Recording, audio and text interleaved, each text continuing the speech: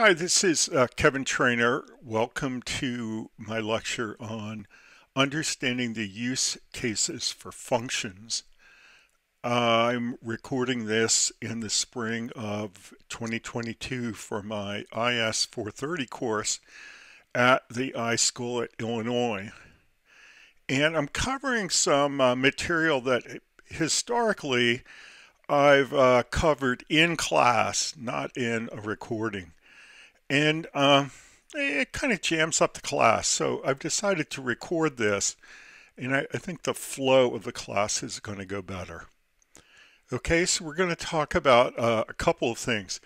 One is I'm just going to talk about what we're trying to achieve when we're creating functions. And the other thing is I'm going to talk about the use cases for functions. Okay, so when we go to design a program with functions, we're trying to do something that's different from the naive approach of structuring our program where we would put all the code into main.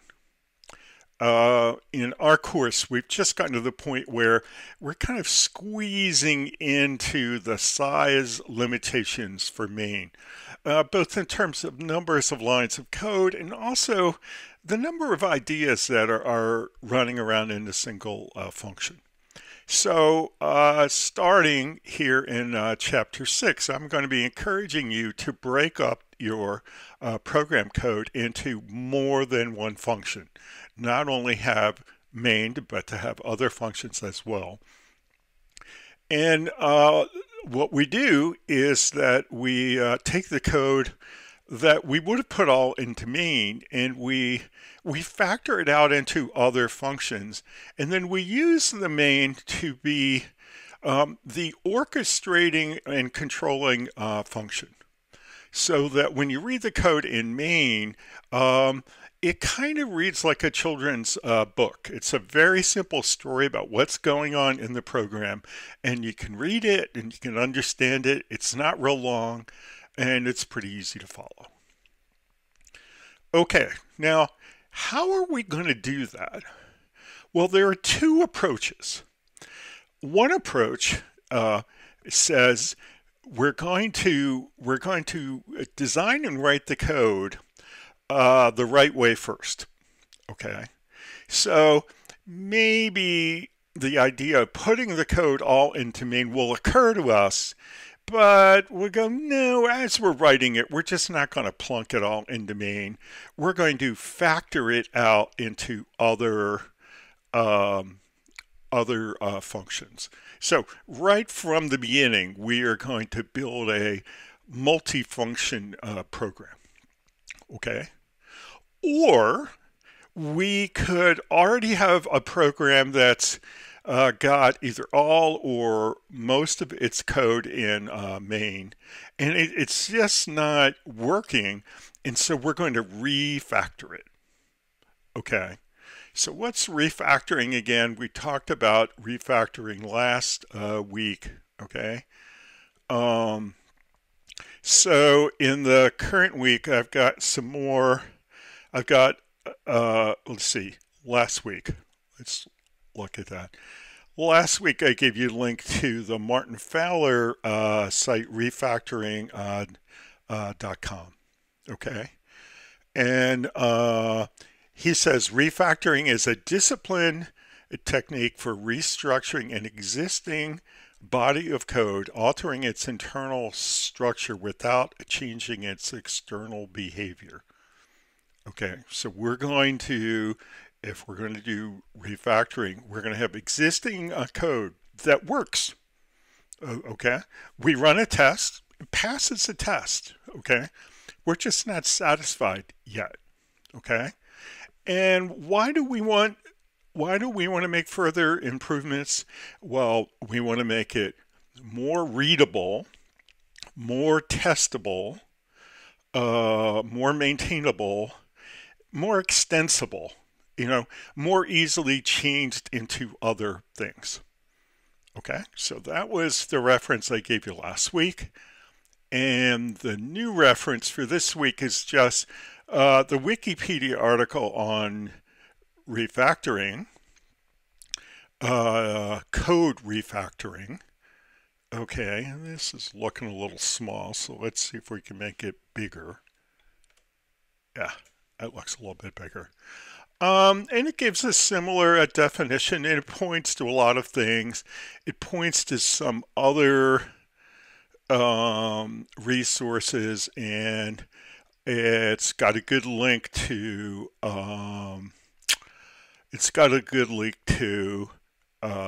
Martin Fowler, and there's a picture of Martin Fowler. Okay. Good. Okay. So now, so one way to learn about how to factor your code is to take a code that's all crammed into main, or doesn't make good use of functions, okay, and change it, refactor it, so that you have a higher quality program when we're done. And I'm really going to emphasize refactoring in this teaching of the course. Okay? So refactoring is changing a program that's already been written to make it more readable, testable, or maintainable without changing its function. So for us, we haven't learned any automated testing yet. We're doing all of our testing by inspection, right? So we have our code, we're going to run it, we're going to test it by inspection, we're going to see that we're satisfied, that it meets the results that we predicted, right? And then we're going to make improvements. Okay, and we'll see the different kind of improvements that we can make. I just like to point out here that you don't have to wait till things have already gone wrong to follow the good practices that we're going to learn here. You can do it from the beginning, and I call that factoring. That's organizing your code as you write it so that it's easy to read, easy to test, and easy to maintain. And then less need for refactoring, okay? And I call that factoring, but nobody else does. Okay, what is factoring? Kind of refactoring before the fact. Okay. Now, in addition to not having too much code all in one place, there are a couple of principles about what we should have in a function that have served programmers well for over 50 years. And that is, you want functions that have high cohesion and low coupling. Okay, and cohesion and coupling are computer science terms that were, they were coined about 50 years ago, maybe 55, something like that. And here's what we mean by cohesion. All the code in the function is about the same thing. Okay, so when you look at the function, you can pick something that the function does, and everything that function is about doing that.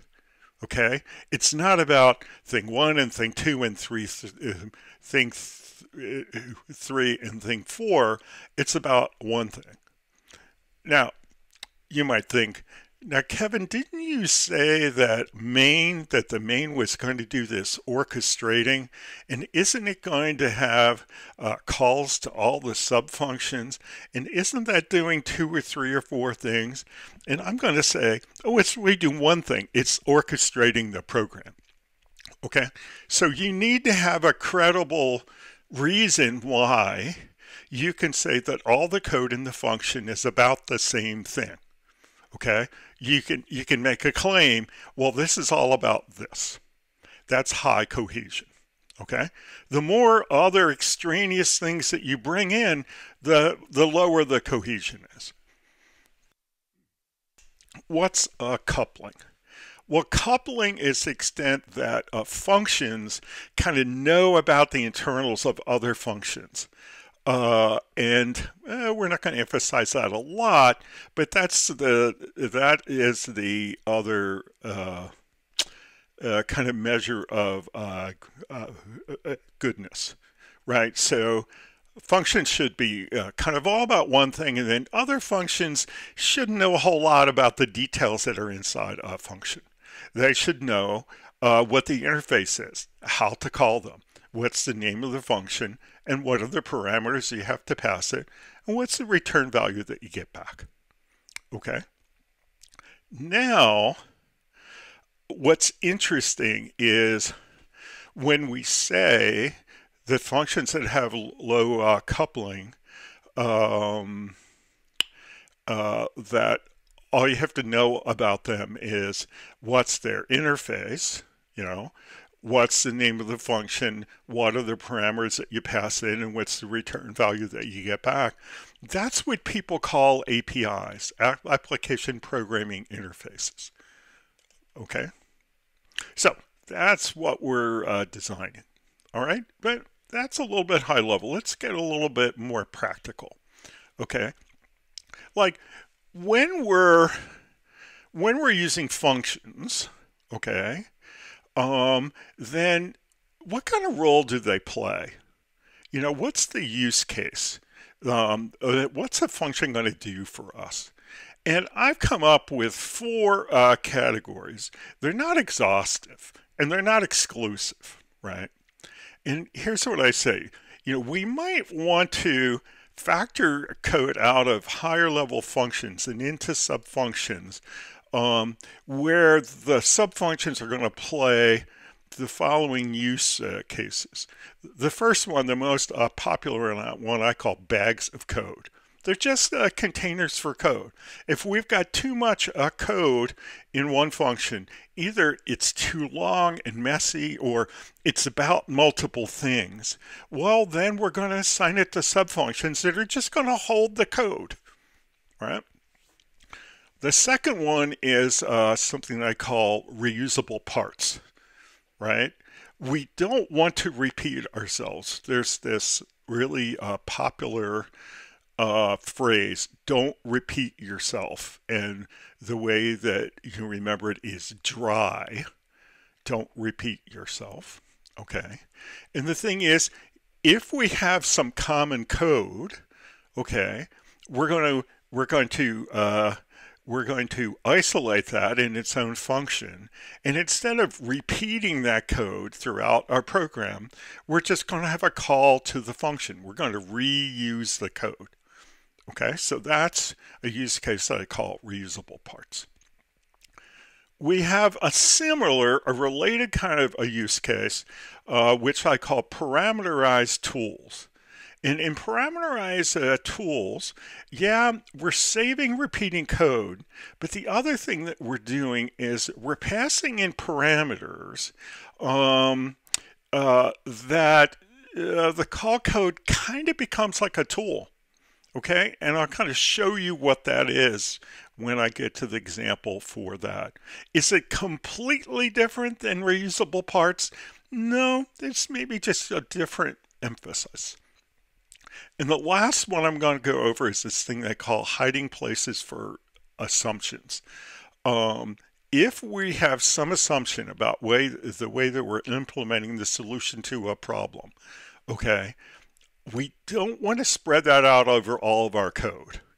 Even though we won't be repeating a lot of code, okay, we want to make sure that we segregate assumptions into as few places as possible such that if the details should change, we've only got one piece of code to change. And I say that this is even drier than reusable parts. Don't repeat yourself. Okay, so let's take a look at a bunch of examples and I'll bring over my pie chart. And what I'm going to do here, at least for the first group of things I'm going to show you, is I'm going to take a refactoring approach. I'm going to show you a version of the program that is not using functions to solve uh, the need. And then I'm going to show you a refactored version. Okay. Now I'm going to use these same examples in my tutorials for the coding assignment. And what I'm going to do when I do those, it's going to be different from what I'm doing here, is I am going to show you how to use the refactoring tools in PyCharm in order to do the refactorings that we're talking about in the most automated way. Okay? So the first of the use cases that I called bags of code. And so the first, oh, by the way, you should be able to download this code from Demonstration Project to Supplement ZEL 3E Chapter 6. Okay? So you don't have to type all this in if you want to follow along. So this is 01 Bags of Code Original. Okay, so this really isn't using bags of code. Okay, so this is an example program where the main function is too long. Okay, is it too long? Well, it's a little too long. I picked an Emily Dickinson poem that maybe I could have picked a longer one, right? Okay, let's just assume maybe it's twice as long. Okay, it does tend to drone on. Okay, so this is what we have. So this thing that we're looking for, it's called Bags of Code Original, and it's the before example. Okay, and we just have print, print, print, print, print. Okay, and we're printing the poem Because I Could Not Stop for Death by Emily Dickinson. And we print stanza 1, stanza 2, stanza 3, stanza 4, stanza 5. Before that, we print the title and the credit. Okay, and if we run it, we get this. Okay, and again, maybe I should pick one of her longer poems. I had a challenge exercise a couple of weeks ago for the class in which I picked a longer poem to do. So I probably wish I would have picked that for this one. But you get the idea. We need to do something, and it's too much to fit into main. So we need to factor this out into other functions such that we have a more readable, manageable program. So I'm going to show you the refactored version. This one is called O2 Bags of Code Refactored. And I'm going to open up that. Okay. And what have we done? Well, we have taken the work of writing the poem, okay, of printing the poem, and we have broken it up into parts that are kind of well chosen because each of the parts does essentially one thing. Okay, so the first part is write the title line, which I probably should have called the title line and credit. So it prints out the title and the credit, and then there's a space that comes after it, so we put the space in there too. Could we have done the space with a \n up here on the end of the first line? Of course we could. That's just a matter of style. And then we've got a function called write stanza 1. Okay, and that's going to print out stanza 1 and the blank line after it. And then write stanza 2. And then write stanza 3. And then write stanza 4. And then write stanza 5. Okay. And it's all pretty straightforward. Okay, and then what does the main become? Well, it's just a list of all the things we have to do in order to print this Emily Dickinson poem. Write title line, write stanza 1, 2, 3, 4, 5, and we're done. Okay, so main is all about orchestration and control, and each of these is about one related thing. Okay, and do they know a whole lot about each other? No, they don't. I mean, main knows that it's going to call these functions, and they're going to write out the text about one thing, the title line and credit, a stanza, a stanza, a stanza, a stanza, a stanza. Okay, and then when you look at things like write stanza 1, they make a lot of sense. Would it make sense to have a function called write a title line in stanza 1? It doesn't, because it's not about one thing. Okay, it's not well divided. That's about two things. Or would it make sense to have one function called write stanza 1 and 2, and then another one called write stanza 3, 4, and 5? Again, it's not well divided. They don't have high cohesion. They're not about the same thing. So when you really look at these problems, I mean, there's some problems you can find competing ways to think about how to divide them into functions that are highly cohesive and are all about one thing. But when it comes to printing a poem, it's pretty easy to figure out how you're going to break this down. Okay? And the test for me of what gets left in main is it should read very simply, like a children's book, like a very simple story. Okay? So there we have bags of code. So we're not replacing we're not trying to get rid of duplicate code. We're not trying to create a little software tool. We're not trying to do any of the other things. We just had too much code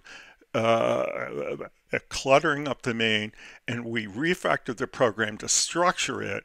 Okay. Now, I want to point this out. We're not saying that this is a better way to read the poem. Okay, we're saying this is a better way to print the poem. When I go to print the poem, and the test of the refactoring that I have is that I print it the same way that I did before I refactored the program.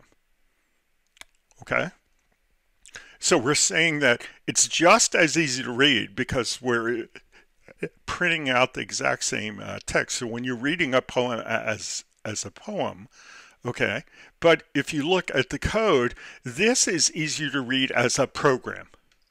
Okay, it's harder to read as a poem, but easier to read as a program. All right, and that's what we're looking for right here. Okay, now could we? I mean, do we have to write it all in main and then refactor it? No, we don't. Okay, we're trying to show you the contrast of sort of the naive approach to this program and a well-structured approach which breaks the code up into appropriate functions, right? So if you do that, what would you call that? Would you call that factoring? Well, I'm going to try to sell that term. I don't think anybody's going to buy it. It's just called a good program design practice. All right, let's look at the next one. So what was the next one? The next one was reusable parts. Dry, don't repeat yourself. Okay, so let's look at a pair of programs, that's going to be 3 and 4, that show us the don't repeat yourself use case with reusable parts. So O3 is the original, okay? So this, instead of being a poem, it is a song. It's the lyrics to the song Blowing in the Wind by my old buddy Bob Dylan, who I am a fan of, was a big fan of when I was a younger man.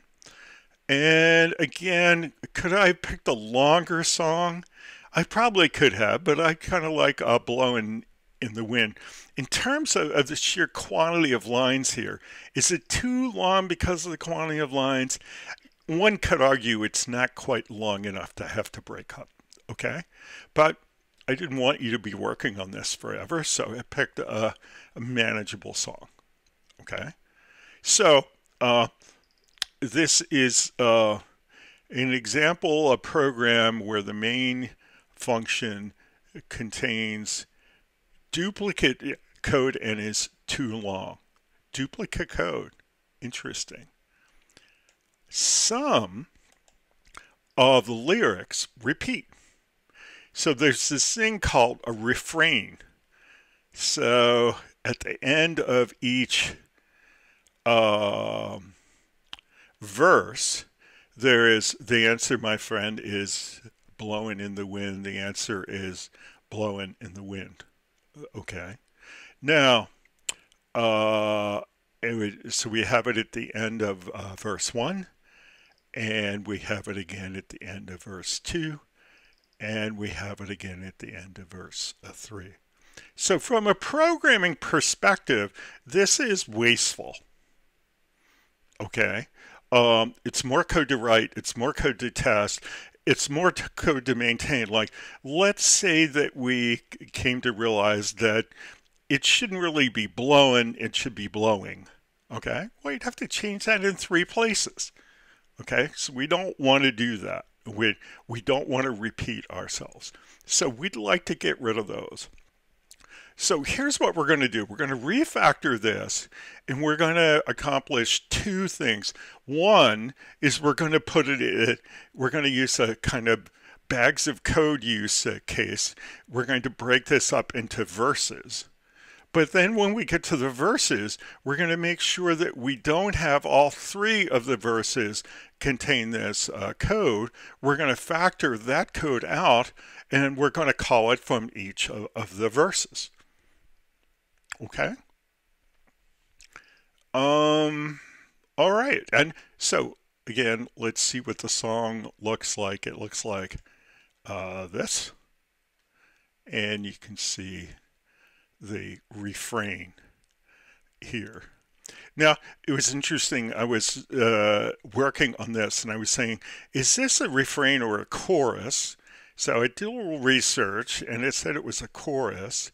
And then there was a kind of version of this where I was thinking that, the refrain wasn't part of the verse. But this formatting of the song comes from bobdylan.com, and it's from his own site. So this is how he thinks that the text should be grouped, because this is how it looks on his own website.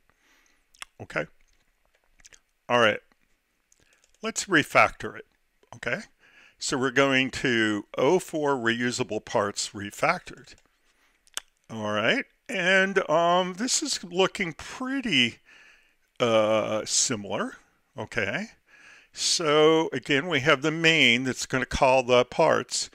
Here I call it write title and credits. Write verse 1, write verse 2, write verse 3. So if you look at write title and credits, oh, and then while I'm thinking about it, I want to mention one more thing. I see versions of this where there's no verb to start the name of the function. Okay, functions hold action. Okay, so should this be called title and credits? Should this be called verse 1? Should this be called refrain? Should this be called verse 2? No, I think that the better name has an action word. So write title and credits, write verse 1, write refrain. So we break it down. We've got write title and credits, write verse 1, okay. Write refrain gets called from write verse 1 so that we don't repeat the common code. Okay, so that's here. Okay, and then write verse 2 has got the content in it for verse 2, and it includes write refrain, and write verse 3 is similar. Now, some people ask me sometimes, is it a problem that we're calling refrain here, write refrain, and yet the function comes before that function? No problem at all. Or is it a problem that we're calling write refrain up here and we don't really define it until later? The order of these things is mechanically in Python, the order can be arbitrary, okay? Now, good programming practice would say that we organize them in kind of a hierarchy. As long as the call to main that starts the program executing comes after we define, I see that we made a mistake here. It's, instead of write, it says arti. But as long as the call to main comes after we define all the functions, their order is not mechanically significant to Python. So it's important for us to put them in a logical, polite order where programmers who come after us can find them easily. And putting them in a kind of the order of the hierarchy of functions and how they get called is usually the best way to do this. Now, I am going to do a refactoring here. I'm going to do a refactor, rename, and get rid of my typo. So as you can see, I've got the typo in the name of the function, but I've also got the typo in the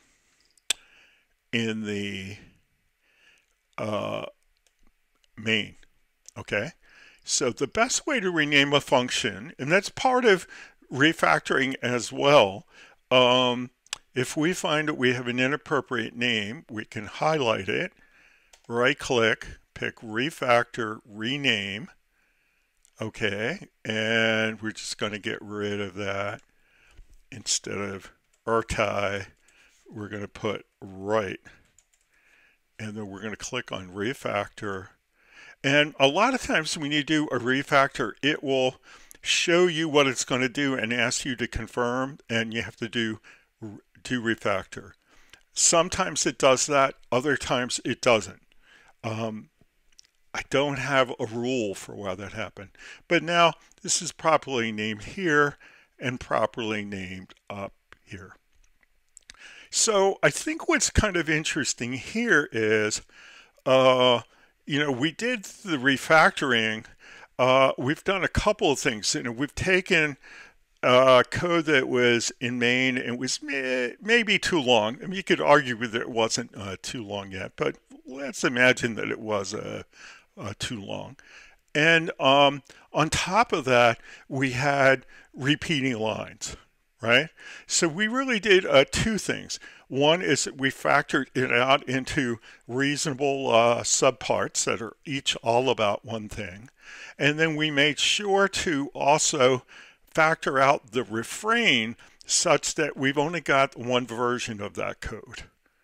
Okay, so this is, I would say what we've done here is a combination of the use case that I call bags of code and the use case which, bags of code would be the write verse 1 example, and then the reusable parts would be the write refrain example. Okay. And there are PyCharm tools to help you do these refactorings. And I'm going to show that to you when I do the tutorials before the coding assignment. Okay, so that was the second one. Let's close those. And let's remind ourselves about the third one. So the third one, using function as parameterized tools. Okay, so when you include the power of parameters, okay, it's not just a reusable part. You can actually create a little reusable tool that I think has a slightly different emphasis than just reusable parts. So I'll show you what I mean here with this next pair of programs. So we've got O5 parameterized tools original and O6 the refactored one. So let's look at the original. So, oh, and by the way, okay, before this in the course, all of our doc strings have just been on a single line. Okay, and if you have a relatively short doc string, you know, doc string should always be the first thing in the module. Okay, and that's where we are here. Okay, and if it's a single line, well then you can do it like that. It turns out that these triple quoted strings are actually the syntax for a multi-line string. Okay, and so what we can do is we could actually have our text for our doc string take up more than one line, and sometimes we have enough information that we do that, and then we can put the opening triple quotes on its own line and the closing, and this looks really nice. Or we could do this. We could put that there, and we could put this up here. I don't like the way that looks. Okay, so I do this. Okay, but the other version is not incorrect. I don't just think it doesn't look that pretty. So what does this program do? This program does kind of character analytics like we were doing in chapter 5. Okay, so here's what we're going to do. We have a target bunch of text that we're going to analyze, and instead of prompting the user for it, I just declared the variable in the program, and I gave it a fixed value. So I gave it the sentence, "The quick brown fox jumped over the lazy dog." Okay. And then because I'm going to search for particular characters, and they're alphabetic, I shifted it to lowercase so that I don't have to look for both the lowercase and the uppercase. I can just look for the lowercase. And then here are the things that we're going to look for, and we're going to count. So we're going to count vowels. So I have a string called vowels that has the value A, E, I, O, U. I have a string called consonants that has all the consonants. I have a string called spaces that has a single space. And I have a string called punctuation marks that has a kind of the general punctuation that you would find in English language prose. Okay, and so now what I'm going to do is I print what the target string is so the user can see it. And now what I'm going to do is I've got a bunch of code that counts the vowels and reports on them. And then I've got a bunch of code that counts the consonants and reports on them. And then the spaces and reports on them. and then the punctuation and reports on that.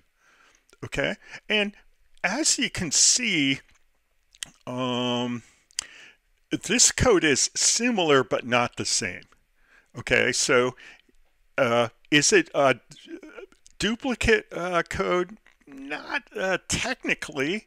It's similar code. It follows a pattern, but some things change about the pattern as we go from thing to thing that we're counting. So when we see one of these kind of general patterns, this is what should wake us up. What should occur to us is, what if we had a little function, a tool that did everything that we need to do in this kind of pattern of work? What if we just did those one at a time? Okay, and so we could call that tool for the vowels, and then we could call that tools for the consonants, and then the spaces, and then the punctuations. Wouldn't this be a much more orderly program, and wouldn't it be easier to test, easier to maintain, easier to extend? And the answer, I think, is yes. Okay. And what we would do is we create a function, okay, and we're gonna have to pass parameters into it because we're not doing the exact same thing in each of these blocks of code. We're doing something similar. So we're going to have to pass in some parameters, and this function is going to be a tool that does the job of this whole block of code. So let's look at this refactored. Okay, so the refactored version, the beginning of, so I've got the doc string at the top that says that we solved it with parameterized tools, and this is the after example. Okay, and then I define all this stuff. Okay. And then what I do is I go right to printing the results with F strings. So these are exactly the results we were printing before. Okay. Except that, how am I getting the count? Well, I am calling my parameterized tool. So I'm calling count qualifying characters, and I'm passing it the target, that's the string that we're analyzing, and whatever we're counting. So when we're counting the vowels, I pass it vowels. When we're counting the consonant, I pass it consonants, and then spaces, and then punctuation marks. Okay, and what does it return? Well, it returns an integer that's just the count of all those things. Okay, so count qualifying characters is just a parameterized tool. Okay, so it's got a function name that's pretty descriptive, count qualifying characters. So we have, it's being passed two parameters, string to be analyzed and qualifying characters. Okay, and it returns an overall count of the characters. And it uses the same approach that we used in chapter 5 when we were doing the character analytics and a batch character analytics. Okay, so this is the same design. So we set the overall count to 0. We sort of initialize the counter. Okay, and because we're working with alphabetics and we don't want to look for both uppercase and lowercase, we shift the string to lowercase, and then we have the loop that says for character and qualifying characters. So that's passed in, but that's going to be one of these strings. That's going to be either the vowels or the consonant or the spaces or the punctuation marks. And then we say this character count is the count for this one character that we're on in the loop right here. So if we're doing A, E, I, O, U the first time through, this is the count of A's, and then the next time through, it's the count of E's, and then I's, and then O's, and then U's. And then we are accumulating these in this overall count, and we return overall count, which is the overall count of the number of occurrences of any of the qualifying characters in the string to be analyzed. And then that comes back up here, and it just becomes a number right here. Okay, and it comes out.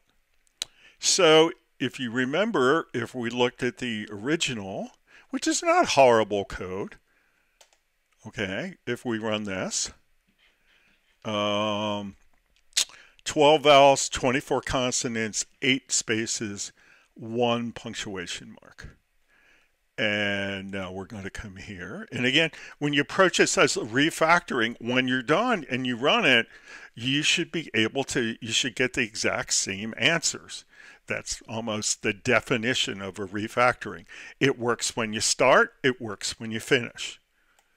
Okay, so now we're going to run this. 12 vowels, 24 consonants, 8 spaces, 1 punctuation mark. Now, when you look at this code here, it's kind of interesting.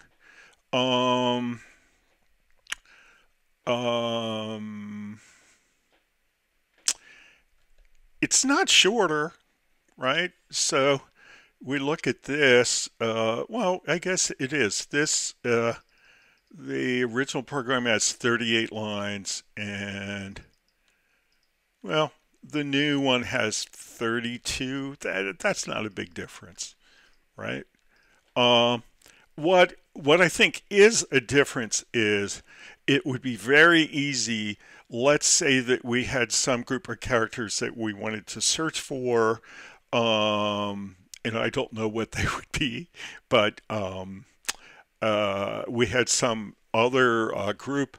Well, we could extend the program by just defining them and then cloning one of these lines, okay, and we would just have to make some changes, but we would pass in a different string, and we would have different text out here. So in terms of the extensibility of this code, when we're maintaining it over time, it's much more extendable. Okay, and it doesn't repeat itself in the same way that this does. Okay, but one of the reasons that I call this parameterized tools instead of reusable parts is just a very simple reusable part is not going to solve this problem. Okay, you have to design a parameterized tool like count qualifying characters in order to solve the problem of that repeated code. Okay, so that is our third use case, parameterize tools. And now we've got one more that we're going to talk about, and then I've got two other things I'd like to show you. So the last one is called hiding places for assumptions. And I want to point out that these four use cases, in any set of use cases that you would have for functions, they overlap, right? So if I were to show you some code and then a refactoring, and I were to say, is which of these four it is, you might say, well, it's kind of part this and it's kind of part that. I don't mean to say that these are distinct and exclusive, but what I want is I want one of them to catch your interest, okay? So let's look at the last one, hiding places for assumptions. Okay. So this is '07 hiding places and '08 hiding places refactored. Okay, so we're going to try to do something pretty simple here. Okay, so we got the doc string up here. What we're going to do is we're just going to try to format a name, address, and phone numbers. That's all we're doing. Okay, so we've got the name, address, and phone numbers. Okay, and you could assume that I read these off of a file or I got them out of some kind of a database. What I did here is I just simply define them as variables because I'm doing this as an example to make a point. It doesn't have high usability because it's a demonstration. Okay. And one of the things that you'll see sometimes is there are different ways that people format phone numbers. Okay. Even within the US, they might group the digits the same way, but what they divide them by could be different. And I'll show you how that could be different before we're done. So what a lot of systems do is that they store the number without hyphens or periods or parentheses. They store the number without the formatting, and they give the program the opportunity to format the phone number the way that they would like to do it. Okay, so what's happening here is that we are printing out the name and the address and the phone numbers, and we're formatting them. Okay, so if we just run this, we'll see that we've lost our thing. Oh, here it is. Okay, so let me make that a little bigger.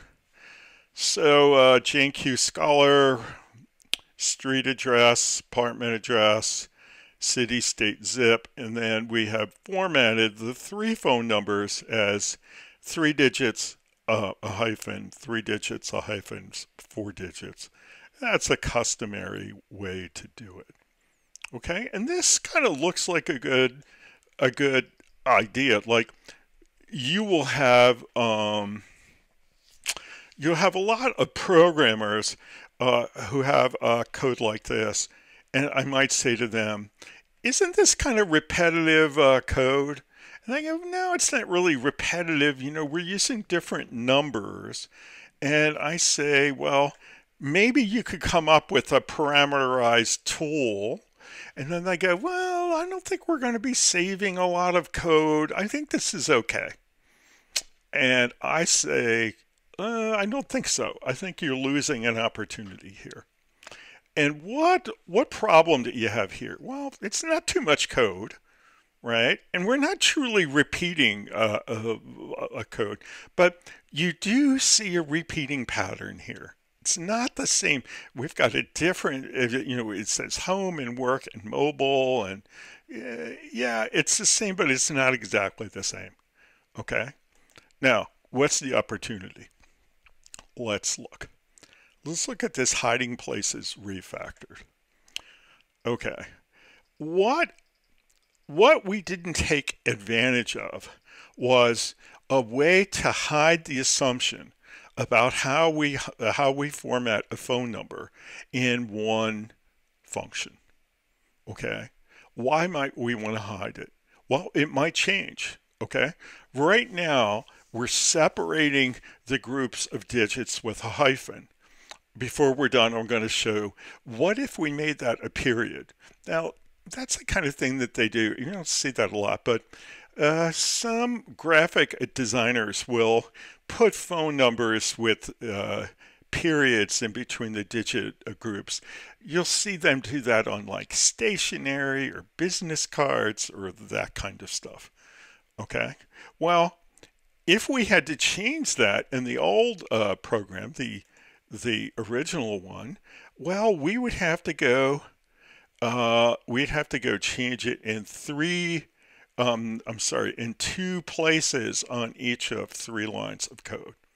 Okay. Now, this version, okay, we just have a function. It's a really simple function. It's just we're returning an F string, and what are we passing into the function? A phone number, okay, and what are we returning? A string, okay, and it's formatted by an F string, okay, and we've got 3 digits, 3 digits, 4 digits. Okay, and we're separated by hyphens. So if we run this, okay, we get the same thing. Okay, because it's a refactoring. It's the nature of refactoring that it works before you change it and it works the same way after you change it. What you'd like about the work that you did is the readability, the testability, the maintainability, or the extensibility of your code. Okay, now let's say we show this to our user community and they say, Kevin, this is great, but I don't want hyphens between the groups of numbers. I want periods. Okay, well, I can go back to 1 line of code and I can put a period here, and I can come back to 1 line of code and I can put a period there and I can rerun it, and now we've got that. And they might look at that and go, yeah, that's kind of designer trendy, but you know what? I want to go kind of old school on this. And what I want is I want to just take the area code and put parentheses around it. Okay, so I want to do that. And then I want to have a space. Okay, and then I want to have a hyphen between the last two. And this is the way we formatted phone numbers in the US for a long time. It's kind of old-fashioned, but it would look like this. Okay? How easy is that to change? If we were trying to change this program here, we would have had to change a whole lot of code. Okay? So, why did this work? Well, whenever you have an assumption about the way something's going to be done, and you're doing it more than once, okay, it's worth the effort to confine those assumptions to one function, okay? We're not really saving a lot of lines of code, okay? In terms of just counting lines of code, we haven't saved any lines of code, but we've saved ourselves a lot of work in the long run, because these are just the kind of things that people are going to change. So when you look at this, okay, what kind of a use case is this? I'm going to say that this practice is called assumption hiding, right? So the use case is hiding places for assumptions. Is it a parameterized tool? Yes. Okay. Is it a reusable part? Yes. Okay. Is it bags of code? Well, it's not simply bags of code. I don't think that applies, but all three apply here. Okay. So when we're working with our code, we're looking for opportunities to either take code that's not the best and refactor it, or if we think of it before we write it in an unfavorable way to begin with, we'll just write it with the good factored out process to begin with. So again, could you call that factoring rather than refactoring? People don't, but I think it's an interesting word. Okay, I've got 2 more things that I want to show you. Okay. One is what happens when we design a function that returns more than one value. Okay, let's look at this.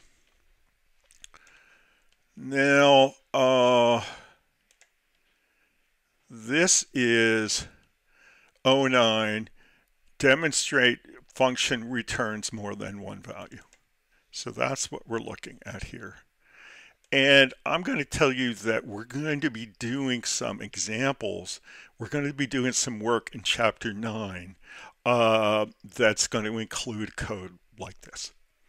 Okay, so I wanted to give you an early look. Okay, so in chapter 9, we learn about probabilistic functions, like how can we get things to behave randomly. Okay, and it turns out that there are a group of functions that are in a Python package called random. Okay, and one really interesting one is called randint. It gives us a random integer. Okay, and what we're going to do here is we're going to pretend we're rolling dice. So we're simulating rolling dice. Okay, and how do we do that? Well, it turns out way down at the bottom of the code here, where we have a function called roll one die, we're going to have a call to randint, and the two parameters, if this is the lowest value that we want, 1, and this is the highest, 6. It's not one past the highest, it's the highest. Okay, so if we want to simulate rolling a die, we use randint 1, 6. Okay, all right, so that's going to roll dice. So let's run this and see how it works. Okay, we're going to run the program, and here's a roll. I rolled a 5 and a 1. Okay, and then I'm showing what's the type of this thing that I just printed, and it says class tuple. So it is a tuple. It's a tuple with 2 elements or items in it. They're both ints. One's a 5, one's a 1. Okay, and then I was able to format with an F string, a friendly message that says the left die value is 5 and the right die value is 1. And if I run it again, I'm going to get 1 and 1, snake eyes, 1 and 1, 3 and 2. The left is 3, the right is 2. Now, are there really left and right dice? No, they're not, but I want to be able to tell them apart, and because they show up in the tuple as left and right, that gets me thinking of them as left and right. Okay, and I can just keep going. Now, how do I do this with code? Okay, now I could have done this all in main. Okay, but I would have all the assumptions in one place, and I want to hide some of the assumptions. Okay, and when we're doing this kind of code again, when we get to chapter 9, we're going to be simulating a pretty big dice game. Okay, and it's going to have a lot of functions, and we're going to be passing things, down the chain and up the chain, and I'm just giving you a preview, and I'm showing the mechanics of returning more than one value. Okay, so how are we going to do this? Well, we say that we're going to have a variable called roll result that's going to hold the return value from a function called roll 2 dice. Okay, roll 2 dice. Okay, it calls roll 1 die 2 times. It puts the results of the first one into a variable called left die, and it puts the result of the second one into a variable called right die, and then it returns left die, comma right die. it returns two values. Okay, well, that's interesting. Um, Now, a couple of things to remember. The thing that we're trying to really focus on here is what happens when you return more than one value. Okay, well, it creates a tuple. Okay, so what gets returned up here is a tuple with two values. Okay, the first one is what we're down here we're calling left eye, and then so that's index 0 is going to be left eye, and index 1 is going to be right eye.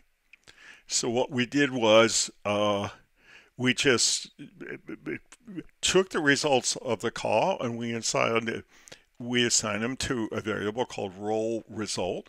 When we print it, we print a tuple. Let's see that again. Okay, so when we print, oh, sorry, I hit it.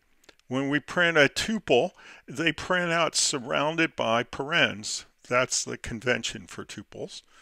Okay, great. So we printed it, we got a tuple, and then we put in the type of it, and it says class tuple, so it's clearly a tuple with two values.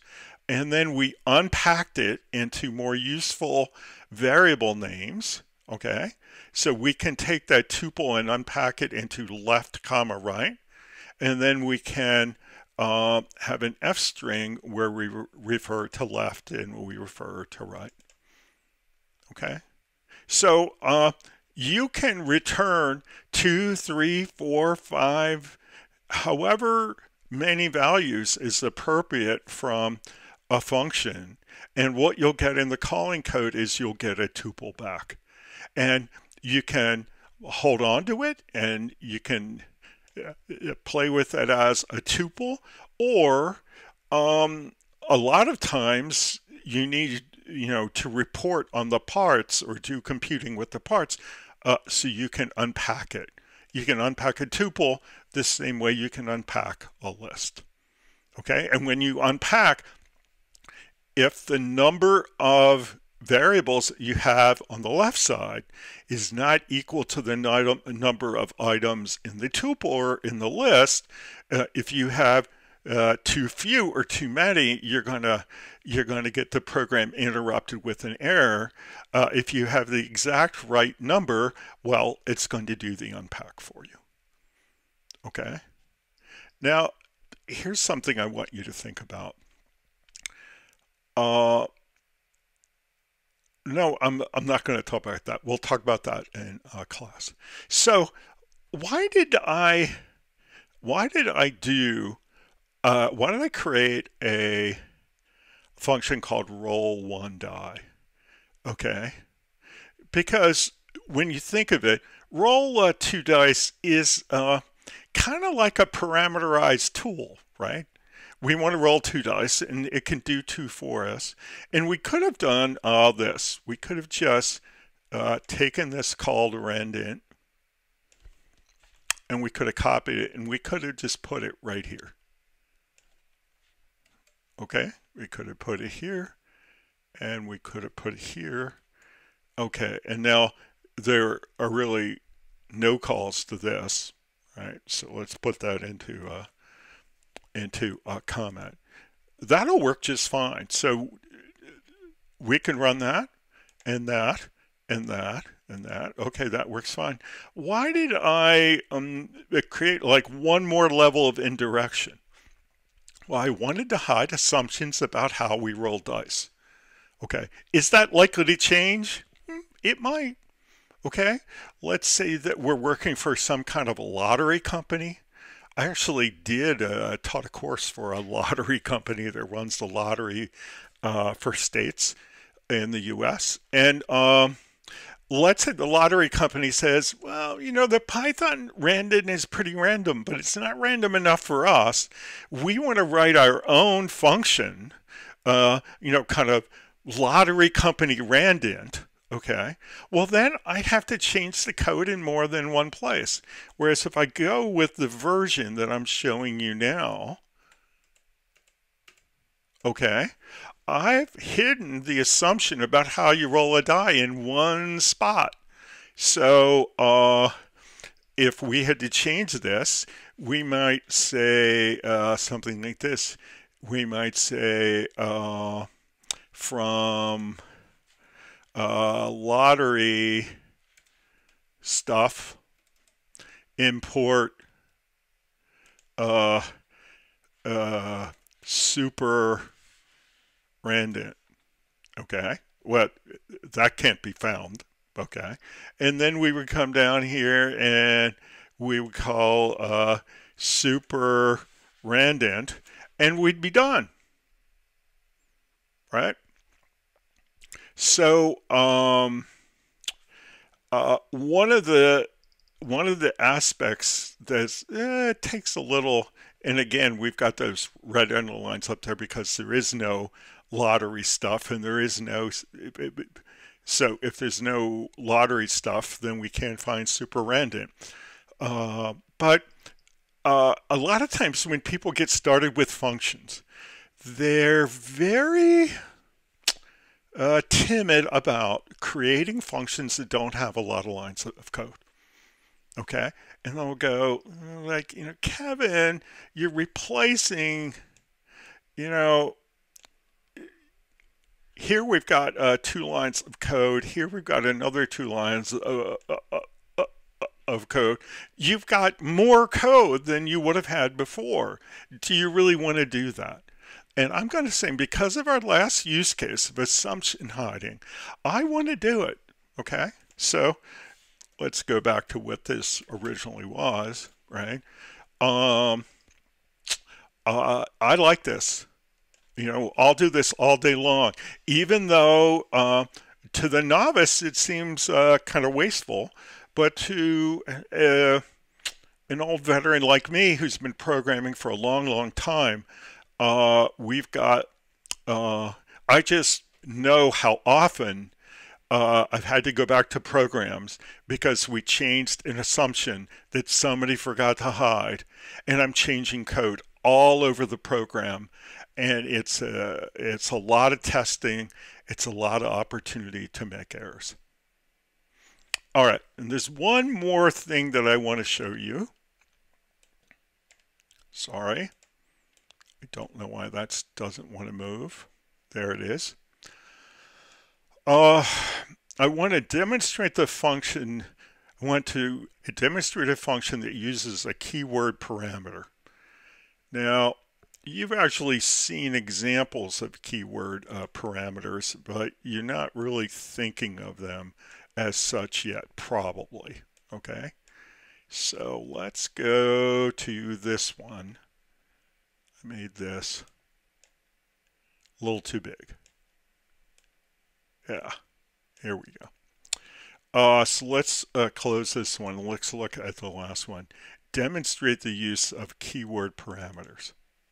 So most of the parameters that we pass are positional.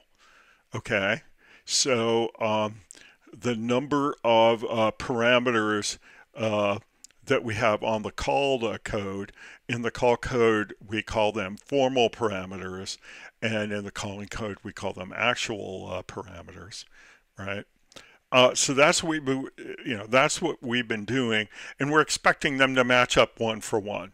Okay, and they get matched up in order. What if we wanted to provide default values if we didn't pass in some value? That's what keyword parameters primarily do. Okay, so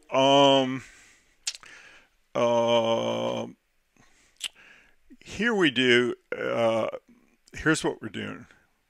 Well, let's run the program first. Okay, so we say we multiplied a value of 3 by the default factor to get 6. Well, I guess the default factor is equal to 2, because 3 times 2 is equal to 6. And then we see then we multiplied a value of 3 by 3 to get 9. Well, that's a proper multiplication as well. Okay, so here's what we do. We create a function called multiply it, and it's got two parameters. The first one is a normal positional parameter called value in. The second one is a keyword parameter.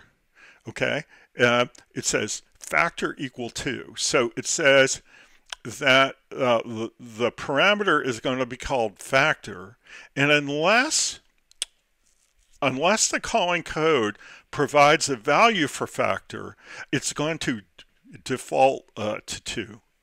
So up here in the top, okay, we have we call multiply it, and we only pass value. Okay, well then we didn't provide a keyword value for factor. Okay, so it defaults to 2. So when we run the code, we say value in times factor. They didn't pass in a value, so that's going to be 2. 3 times 2 is equal to 6. That's what we got. Okay, but the second time we call it, okay, we still have the value 3, but the factor we're giving a value 3. So we're going to call multiply it, and we're going to pass it value, which is a 3, and then we're going to say factor equal the factor. We could have just put the 3 here. We could have said factor equal 3, but I wanted to print it down here in the F string, so I wanted to put it in a variable. Okay, and so now we come in here. The value in is 3. The factor is not the default because we passed in a 3. So we multiply 3 times 3, we get a 9, we return a 9, and that's what we printed. So it turns out that there are instances of keyword parameters and things that we use all the time, like when we use a print to a file, we say file equal, and then we give it the name of the file object. Well, that's a keyword parameter. What happens if we don't pass in a file equal parameter? Well, it defaults to the console. It prints to the console. So there is a default value for file, okay, that points it to the console.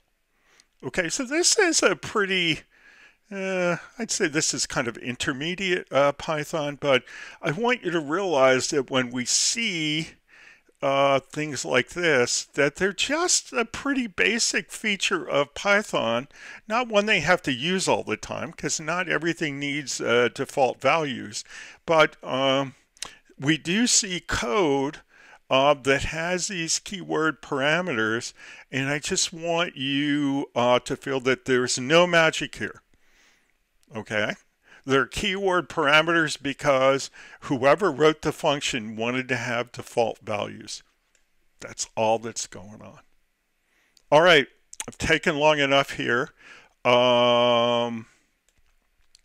In our coding assignment for the week, we're going to be working with the